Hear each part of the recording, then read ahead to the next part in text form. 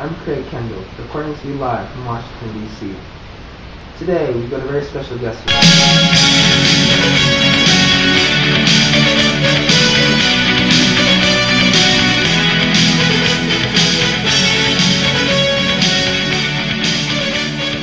Kendall, Mr. President.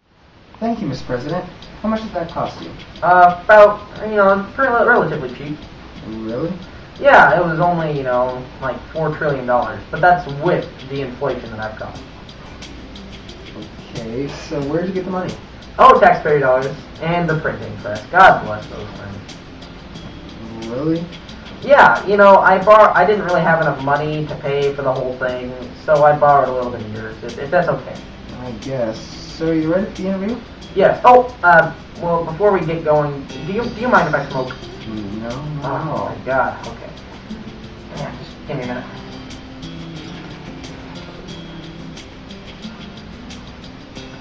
Let's see, this is my patented $1 million bill. Very nice, Mr. President. Oh, thank you. Could you, no. Sir? Yeah, hold on. Yeah, hold on to this for me. Yeah. Oh, thank you. Now, can I see that back now? Thanks, bud.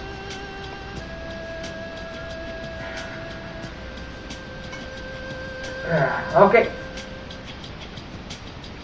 So, Mr. President, what are your thoughts on the healthcare bill? Well, you see, first off, I'm very disappointed that it did, not go, through. And I'm also very disappointed in the American public for not wanting to help its fellow man.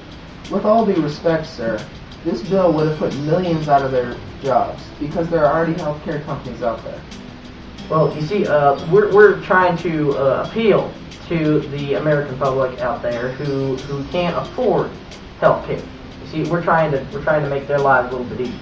Well, this leads me to my next point. Where are you going to get the money to fund this operation? Well, you see, taxes. Well, then wouldn't you be adding ever more taxes to the poor people who can't afford health care? Well, you see, hey, as president, am I allowed to assassinate people? No, sir, this is not China. Dang it, that's what I thought. Yeah. Yeah, we're still working on that aspect of the bill. Now we're going to ask some questions sent in by our viewers. Ooh, could you hold off 1 sec on that? Could I just got to talk to somebody really quick? Yeah, sure. Okay, hey, Phil, yeah, they're going to send in some questions that aren't on the teleprompter. What do you think I should do? Ooh, Mr. President, okay, so here's what we're going to do.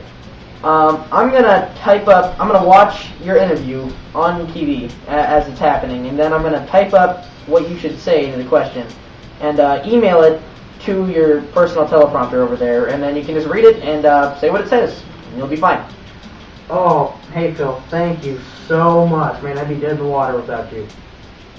Yeah, Phil's my speechwriter. I mean, I swear to God, I would not have made it this far without him. God bless him.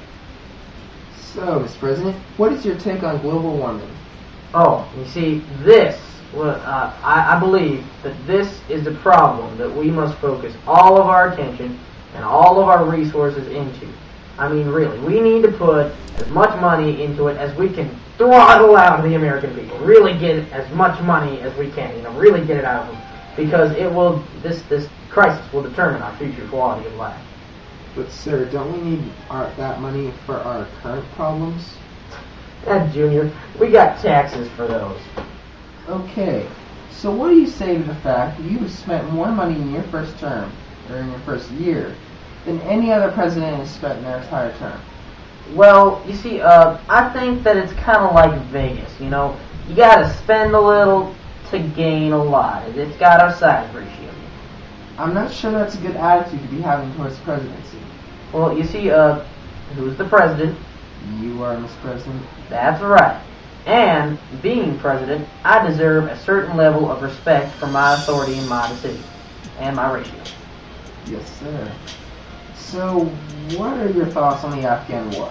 Oh, well, you see, I feel that if we treat the terrorists out there, the ones that are trying to kill us, with a certain level of, respect and civilly. They will put aside, we can all put aside our differences, and, you know, they'll stop bombing us, and people won't die, and it'll all be good. Sir, I don't think that will work. Well, you see, why? Because it's never worked before. Well, you see, what do you mean, quite exactly? Sir, if you treat them like that, they'll just take advantage of your hospitality. Oh, come on, nobody's that bad. Sir, they're terrorists. They kill people spontaneously. Come on, people change, you know what, people change. Give them a chance, and I promise you, they will change. They've been trying to kill Americans for the past 10 years. I don't call that change. And you know what? That sounds like a good note to end on. What? No, dude, I still have like a bunch of other questions that I still need to ask you. Good night, America. This is Obama signing off. Dude, this is my show. You can't decide when it ends. I'm Barack Obama, and I approve this message.